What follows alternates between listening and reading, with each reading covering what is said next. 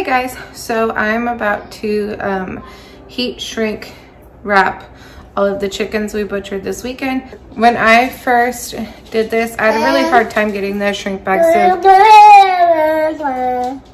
to be tight on the birds, and I figured out a couple tricks along the way that get a nice good seal, so I thought I would show you guys.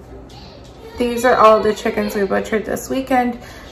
So after you butcher them, you want to let the meat rest for 24 to 36 hours, so that is not tough when you freeze it.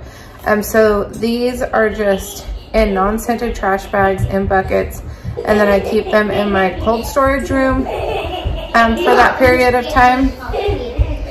And it's about 38, 39 degrees in there, so it's plenty cold. So these are all nice and cold, so they're waiting. Then we have a stock pot. You want to make sure your pot is plenty deep that you can dunk your whole chicken in without water flowing out of the top. And then there's a thermometer in there. We want our water to be 190 degrees unless your bags say something different. So this is what they look like when they come in the mail. This is a normal or a different brand than I normally use, but it was all Amazon had in stock. So they'll come with zip ties and then the bags. So here's what the bag looks like.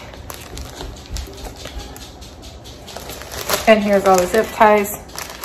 So what I'm gonna do while that water is heating is I'm going to stick a bunch of birds in bags and then set them in my sink so they can just wait there till the water's ready. And then I will show you what we do from there. Also wanted to note, so if you follow me on Instagram, you know we had some problems with our birds. Some of them were incredibly small. So you may see me pull out some really tiny, I mean like palm of my hand, chickens. Those are all gonna go in a stock pot I have over there. I'm just gonna make broth out of those, pick the meat out. And depending on how much meat there is, we'll use it this week or freeze some. But they are very, very small birds.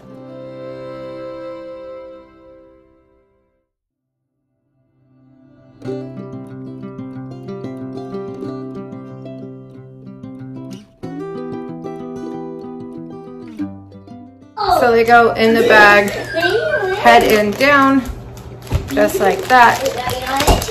And then what we do is we're gonna twist it,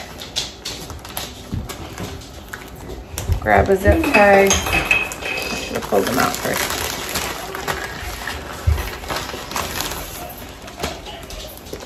And then we're gonna put our zip tie on. Clunky, don't put your egg in there.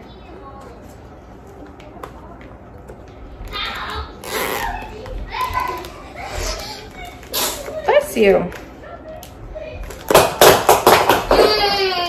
So we got our zip tie on nice and tight. As you can see, there's a lot of air still in this bag. And so what we're gonna do is take this, and I take a push pin and poke a hole right towards the top up here, just a tiny little hole, maybe two right there. That way when you dunk it, the air can escape out those tiny holes.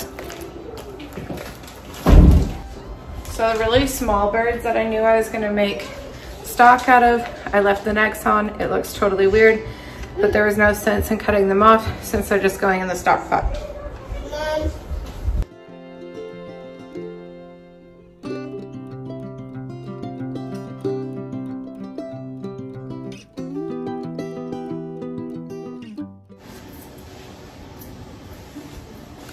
Okay, all of our chickens are in bags. The water is at 190. And we're going to pick up these bags and then start dunking them.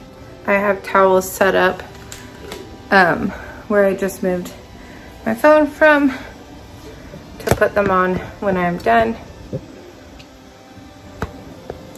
Okay, so we got our pot of water going. And it's at 190, and we're going to start putting the birds in the water to seal the bags.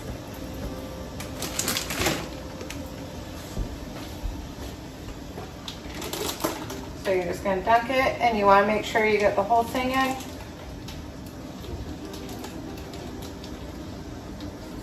And you can hear the air bubbling out. You want to let it get it all out. Just a couple of seconds.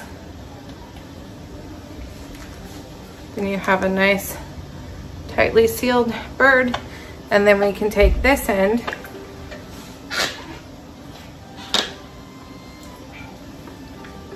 and we'll dunk it back in for just a second and then pull the zip tie back tight because that shrinks that up a bit. There you go. Super easy. I'm gonna do the rest and then I will just weigh these and write the weight on them and be done. So it's really quick, easy, doesn't take a lot of time. And if you like this video, I'd appreciate it if you subscribe and like this video and make sure you turn on notifications for my channel. Thank you.